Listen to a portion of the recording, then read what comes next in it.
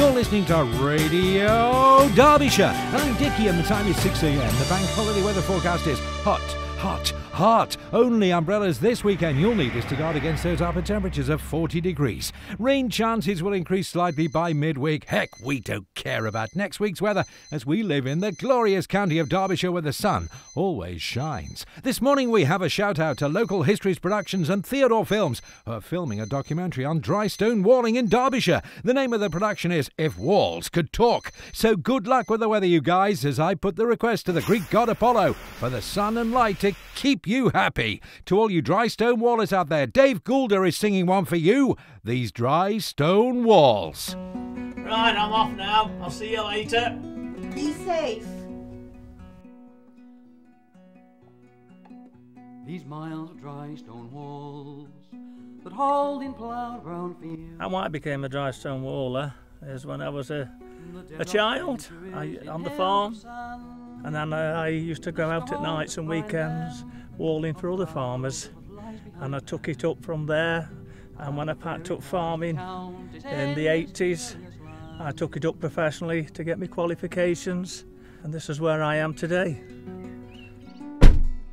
In Cumberland they built them, on hills that surely must have built them, through broom and juniper and stunted ling, 2,000 feet over, with just a tarpaulin cover.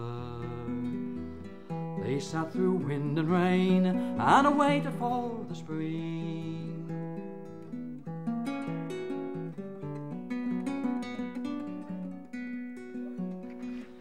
In Aberdeenshire valleys. Trevor Wragg is in the minority. He could almost be considered a hidden industry on his own, with many years of experience. Both as practitioner and trainer, he views drystone walling as both craft and science, but whichever way one looks at it, the preservation of its heritage and looking forward to the future are elements crucial to the survival of drystone walling. When you look at the stones, they've all got different shapes, and it's putting them all together, and you're like creating a picture. And when you stand back and look at it, you can see all those shapes nicely built together, and I would call that the art in drystone walling. Through broom and juniper and stunted ling, 2,000 feet over, with just a tarpaulin cover. They sat through wind and rain and waited for the spring.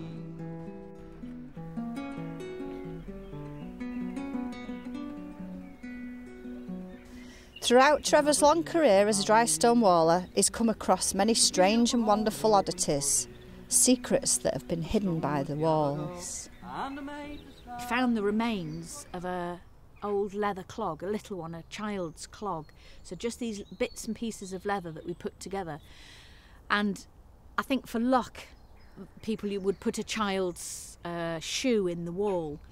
So we very carefully put that back in the wall, but decided that perhaps we ought to add one from the current day into the wall. So across the road was one of the oldest families in the village. I think there were 4 generations that had lived in that particular house. So they gave us one of their child's shoes, which we put in the wall, a little shiny patent leather shoe, which is now hidden in that wall for the next waller in 100 or 200 years or whenever time to find. Whether it'll last as long as the leather clog, I'm not quite sure, but who knows. But the most exciting thing I found was a live hand grenade, and I was teaching on a farm near Matlock, and we had to call in the bomb squad. They had to come up from London, cordon the area off, search the whole area, and then remove the live ammunition. Every wall is different, and every wall can be the shape different. Most of the walls are built what we call like a capital A, like that. And it's the construction, how you place the stone, crossing the joints. You've got the 2 stones on the outside and what we call the arting. Those are the small stones in the middle of the wall.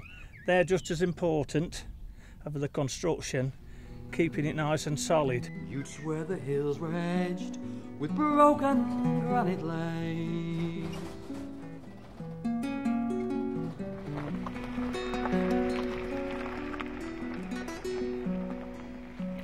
Saxon, Picton, Viking took stone pages from some prehistoric book of sandy flagstone on the Hawkenny field. They lingered a while and left history in the islands. This is what water, wind, and time and toil reveal. If you look at this stone, it's a bit unusual, and it's got a face. And a lot of walls have had stones that have come out of old buildings and have been reused as for a dry stone wall. And like this is a good example, and this has come from the Norman period out of a Norman church in this area.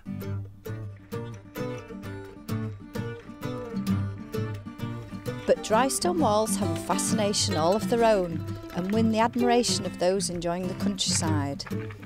What sort of hidden meanings do the walls have?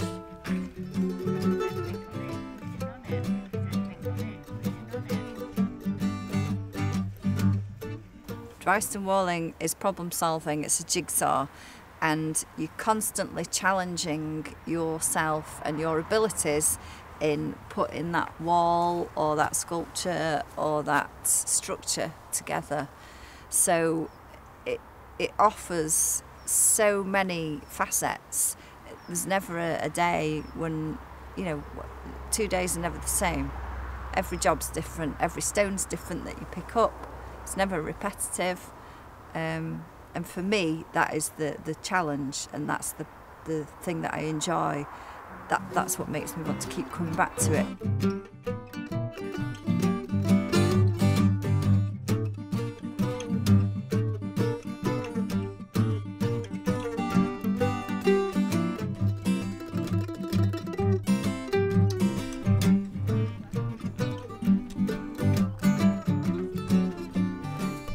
As you can see, it's a stone that I've gone and found in the dry stone wall, and as you can see, it's scooped out like a saucer, and that is where they used to hide the money, in the dry stone walls.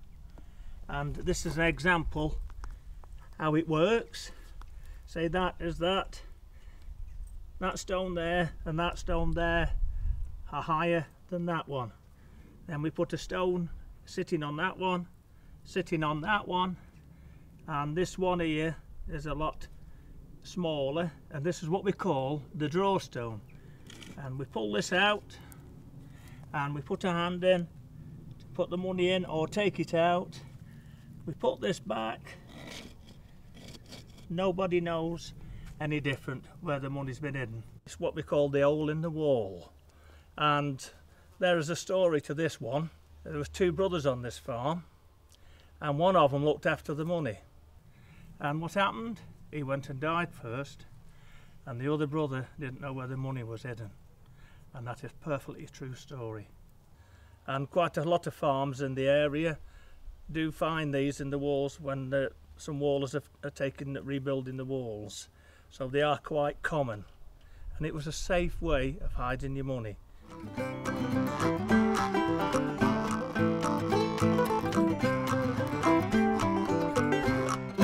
Wilty Royster as a dry stone waller, it's amazing how you can either travel the world and do all sorts and build all sorts, and you could build sculptures, buildings, houses, field walls, parks walls, garden walls, or you could just stay in a field in the Peak District and not travel further than 5 miles from your home. It's a very diverse career.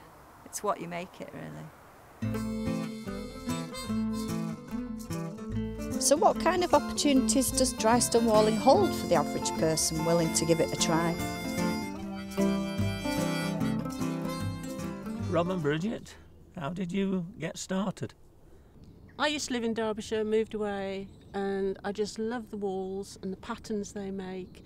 And for a birthday, my husband here bought us a weekend of walling, a beginner's walling weekend.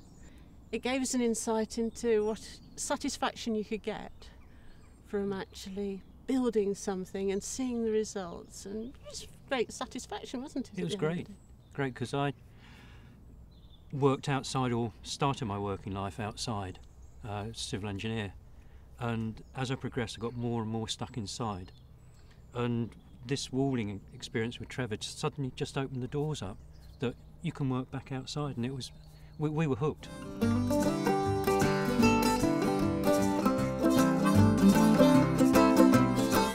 The fascinating thing with it is you're always learning.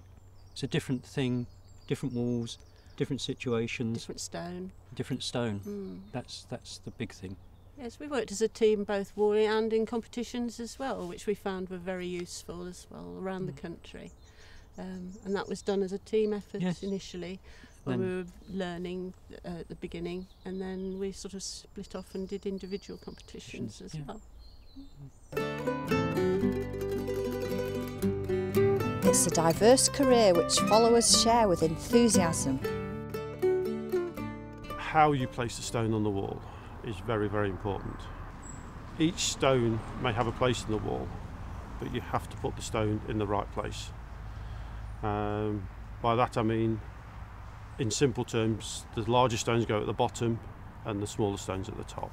Also, the wall narrows as it rises, and that's to create stability. The face of the stone, which is the part of the stone you see in the wall, needs to follow that line as it comes up the wall. Otherwise the wall just looks odd. What sort of qualities that I think you need are patience. You know, it's not a fast-paced business. You know, you best you could really hope for probably in a day is 3 meters of wall. So you're not going to get, if you get onto a big job, you're not going to get a lot of stone up, you know, through a week. It's going to take you a long time to make progress. So patience is a big thing. And then just, you know, perseverance as well, I think, you know, just to keep going, because it's hard, you know, there's days when it's really mentally difficult to look, you know, where you've got to go and to keep walling. You know, if you've got a 200-metre job to do, it's and you look at it at the start of the job, you're looking at a long way off in the distance thinking, when am I ever going to get there? And then, you know, you've got to, you know, have a desire to want to build properly and to do a good job all the time. So yeah, it's I think those are the sorts of things that you'd be looking for. Is drystone walling a craft? Trevor thinks so. I would say the art in drystone walling has really changed in this last 20 years. When I started, it was just building straightforward farm walls. Now we're getting to build more garden walls, and what they're wanting in the garden walls are features. Also, you'll see us perhaps on the television doing the gardens on the RHS shows, etc. And I think that's where walling has really moved forward. We're doing more fancy work, garden work, and less farm walls. But they need to be built up as well, or else we're losing the history and the heritage of drystone walling. So we need a combination of both. But I see the future, it's going a little bit more decorative in the gardens.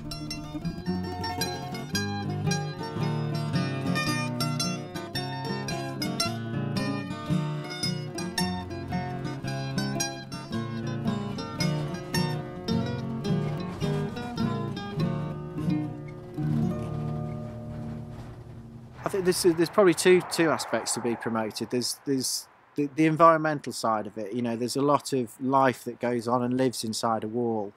It's quite aesthetically pleasing as well when you see a nice wall built in the environment and it's recently been rebuilt. It's absolutely, well, it's a thing of beauty as far as I'm concerned anyway. So yeah, and there's also the fact that if you build a wall and you invest in building a wall, you've got at least 100 years worth of boundary. Well, Jerry, what's the importance of the Millennium Wall project and how was it started? The Millennium Wall was the brainchild of a drystone waller from Derbyshire called John Bound. Now, he's a member of our local Derbyshire Drystone Walling Association, and he, together with his comrades there, decided that the Millennium Wall would be an excellent idea for the National Stone Centre. The idea was, to start with, that they would get 6 sections of dry stone wall from around the country to have an outdoor museum of dry stone walling. When the other dry stone walling associations around Britain found out what was proposed, they all wanted to be involved as well. So we now have 18 sections of dry stone wall from all around the country. The significance is that there is nowhere else in the country where you can see this type of collection of dry stone walling. It is unique not only in Britain but around the world as well. The interest goes not only from the geological point of view, in that more than 80% of the different types of rock in Britain are represented in the dry stone wall here, but also the environmental aspects of dry stone walling too. Not only in the construction, in the sense that the stone doesn't move very far to build the wall, and there is no cement or mortar used to construct the wall, it is purely done with stone itself available on site. And also the second aspect of the environmental side of it is that it forms a new habitat for creatures and animals, and indeed, as we can see here, lichen on the stone itself. So it's very beneficial for the environment.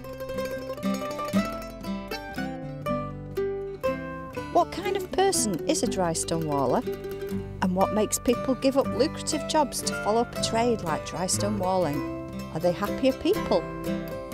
Is there room for young people, or is it just a mature person's thing? Dry stone walling naturally lends itself to a person who can show patience, attention to detail, and an ability to do problem solving really. You can't do them quickly. Everyone's different, the stones are always going to be different, and the locations sometimes present quite a few challenges. So to be successful at it, you have to learn how to overcome these, to persevere, and just to keep plodding along. Speed follows, quality follows, and soon your own reputation presents opportunities to build work within your own area and further afield. What does Trevor look for in a wall when deciding on its history? Its history, I would say, not perhaps just standing back. I have got to look a little bit more in detail, looking about the line of the wall. If it's in a perfectly straight line, that is telling me more how old the wall is. If they're in a straight line, that's more of the Enclosures Act from the 1740s. And if they're all higgledy-piggledy, all funny shapes, they can be going, they're a lot older. And if the wall's close to a village, they're just like a large garden. And they're known as the Runrig system. They are the very oldest, close to a village, because one of those would have been sufficient for a family to live on in those days in the 1600s, etc. I think right now, if you drove around Derbyshire, South Yorkshire, surrounding counties here, you will see people repairing dry stone walls. They're invariably solitary people. They might not necessarily be a member of a dry stone walling association, but they'll still be doing the same job at this time. It's just almost a hidden industry. I think it's a shame it's still seen as something which is shrinking. It's still seen as almost an older person's profession and so on. I know loads of young people who do walling, and I think we are missing a trick sometimes in marketing ourselves, in not getting the message out there that it's a great thing to get involved in, whether you're doing it as a volunteer, just to repair a wall on your own premises, or whether to do it for a living. Why and how has this profession changed your life? I'm a lot poorer financially. But I have to say, in terms of mental health, physical health, just a joy of life, it has improved immeasurably. It really, really has. Before I became a waller, I would sometimes wake up in the morning and think, oh God, got to get through another day, or can I pull a sickie? Is there any way I don't have to go into work? You know, I'd look forward to weekends, holidays, etc. And it wasn't that I was unhappy at my job, it just felt a grindstone, and that 9 to 5, 9 to 5, 9 to 5 type thing. What I have now is I have a flexibility in my work. So if it's a glorious day like today, I can be up at 6 and out, walling early. Where does a person start with a dry stone wall? Assessing the stone, what you've got in the wall, how you're going to build it, and then taking it all down. You start in the bottom with a trench. You don't build it on soil. topsoil, you get down to the subsoil where it's nice and solid. Because if you don't, your wall's going to sink, and that's no good because of the weight. Start off with your big large foundation stones, and then you start grading your stone the next size up, and then sometimes you'll have a stone what we call a through stone, which is a long one that goes right the way through the wall, tying both sides of the wall together. And then what we call on the second lift above that are the smaller stones, and your wall gets narrower to the width of your copers at the top, and then you put the copers on. That's acting like a through at the top of the wall, sealing both sides of your wall together again.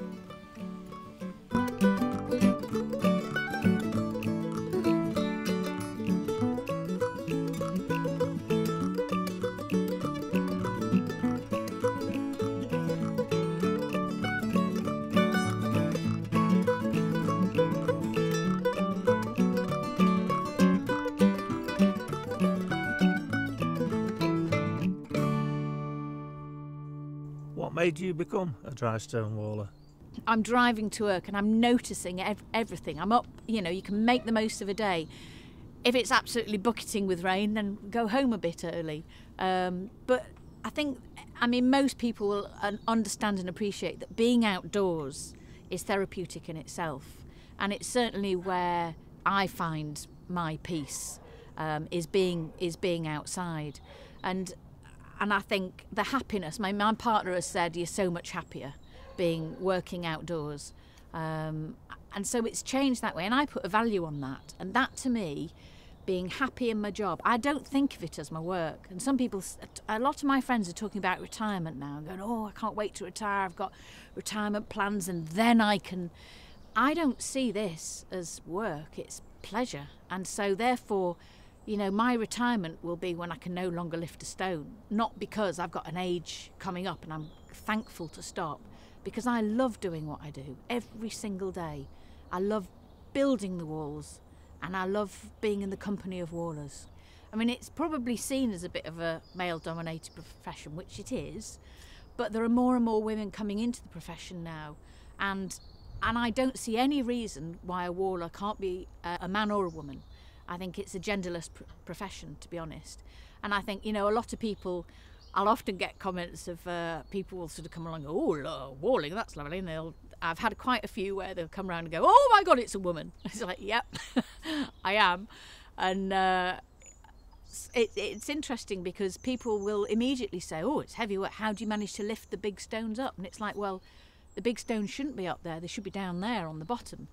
And there's always means and ways. You know, I can climb stones up little steps or whatever. I can't perhaps do the same as some of the guys, but there's always a way around stuff. There's always a way. And it's not stopped me doing anything so far. Well, it can be really frustrating at times. I've wanted to throw my hammer on the floor or throw stones at things at times, but I think generally when you start working you kind of lose yourself in what you're doing. I think you have to concentrate so hard on what you're doing. At the end of the day, any exercise is good for you. It releases endorphins, makes you feel better. I can come along having had a particularly bad morning, start building a wall, and the world's good again. It's exercise, you're outdoors, you're grounded literally, you've got challenge. It's like a huge jigsaw puzzle with no one answer, and you've got to work that out, and your attention focuses on that, and I find it very, very relaxing overall. There's something quite nice about the fact that you lose yourself in your work, and you know, a day can go past. I've got the radio on when I'm working, and you suddenly think, oh God, you know, it's well, for me it's Pop Master at 10:30, which means I usually stop for a cup of tea. But yeah, you know, you sort of, the day will flash past, and you know, it's sunny outside now, it's lovely, you know, and sometimes you just can't believe your luck that you're out in somewhere beautiful working away, and somebody's paying you to be there as well, you know. As an art form, when I first started, I didn't think, I thought it more as a craft when I started, and I was getting into something that my father was doing.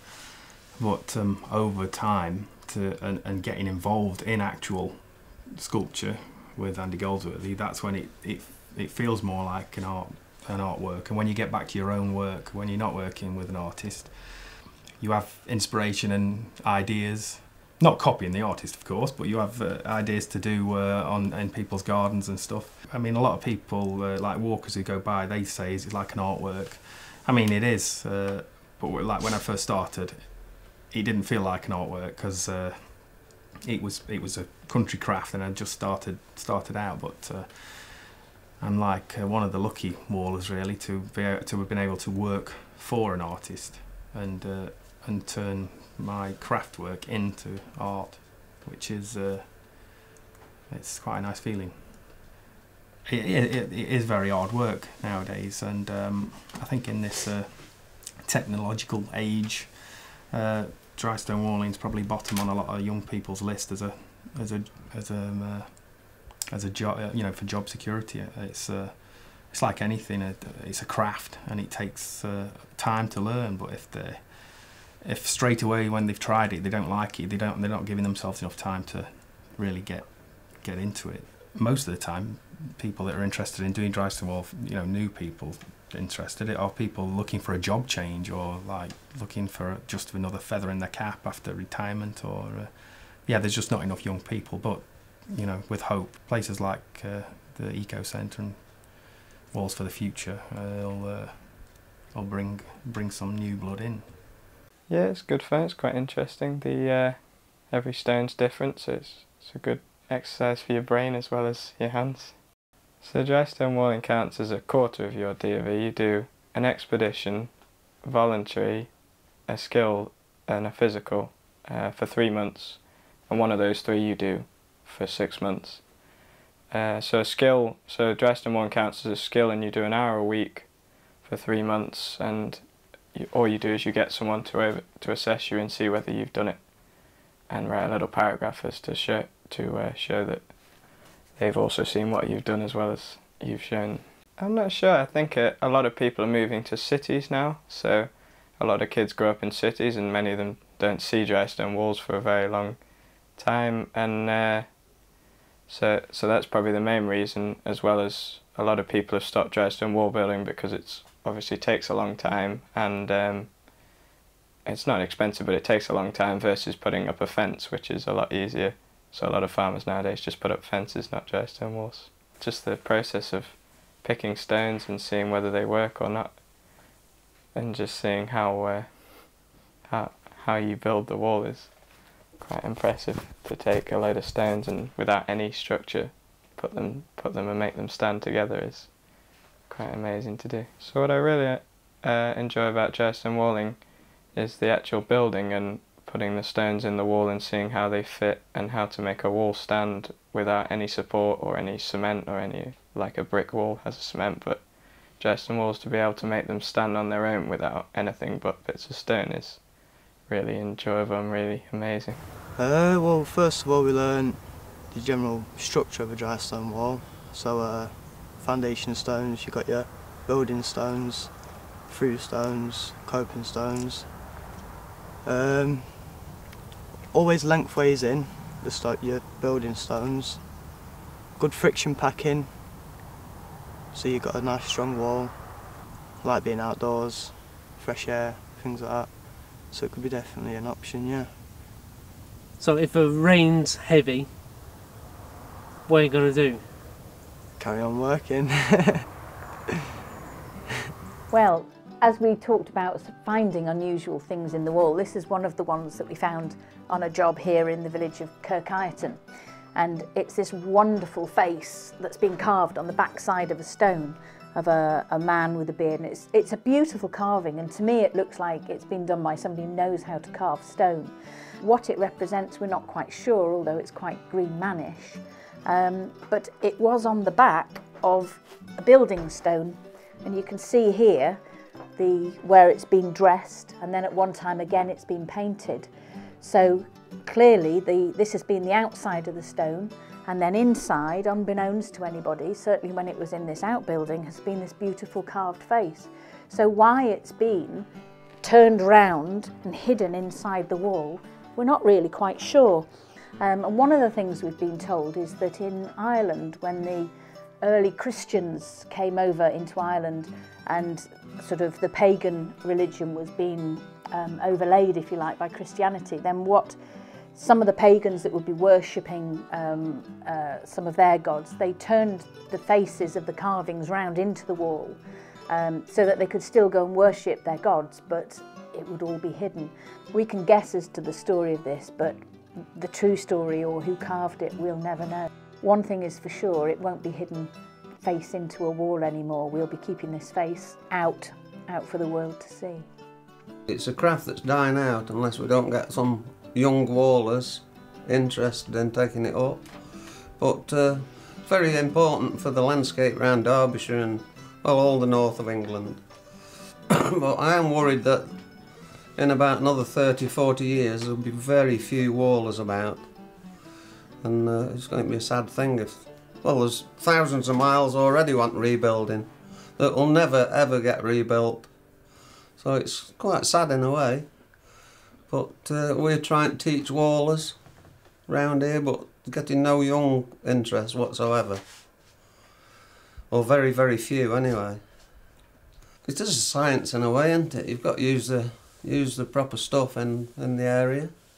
But I mean, walling's a lonely thing really. I worked on my own for donkey's years until Jason come along. So it's just hard work, but it's enjoyable work. In every linear metre of a wall, and about 1.2 high, there is a ton of stone. And if you take 4 metres down and put that back in the day, that's 8 ton of stone through your hands in the day. And a lot of these young ones, they don't seem to want the hard work today. Not like I did when I was a younger, you thought nothing of it. So I can see it could die out in another 20 years if we're not careful. So we have got to really encourage some more young ones. And now, what a lovely job it is to be out in the countryside, building walls. Well, you can say, well, I've built that. And I wish that will happen in the future with the young ones. It's really good for your karma. Wallers are very, very solid people. They're usually quite strong, got a lot of stamina, very grounded because they're outside, they're working with nature, they're working with the seasons, they're out in the sunshine. And I think if you've got that contact with nature and the environment, then it's a really good basis for your personality and your character. It's very solid, yeah.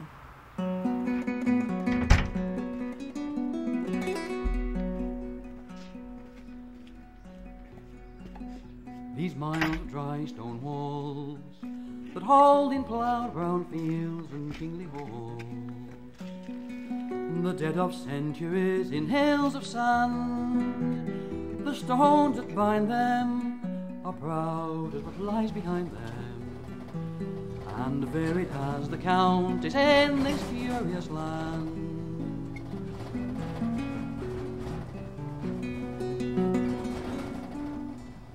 In Cumberland they built them, on hills that surely must have killed them, through broom and juniper and stunted line, 2,000 feet over, with just a tarpaulin cover.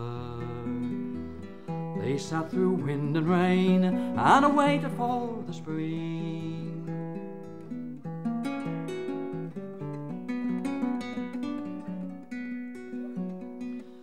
In Aberdeenshire valleys, the fields were only open quarries. The stone was gathered up and made to stand, but with every ploughing, you'd think it was stones they were sowing. The walls grew fatter here than any in the land.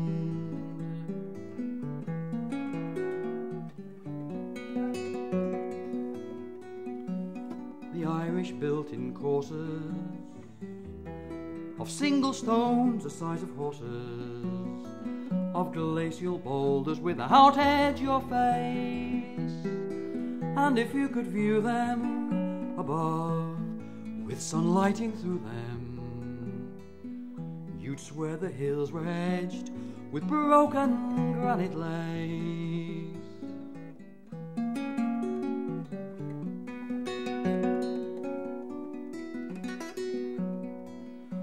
when Picton Viking took stone pages from some prehistoric book of sandy flagstone on the Hawkenny field. They lingered a while and left history in the islands. This is what water, wind, and time and toil reveal.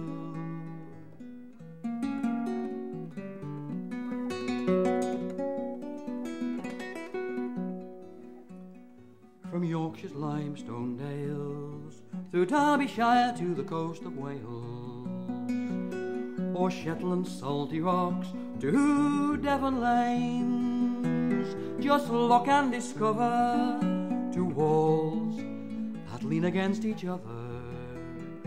You'll never see them in quite the same way again.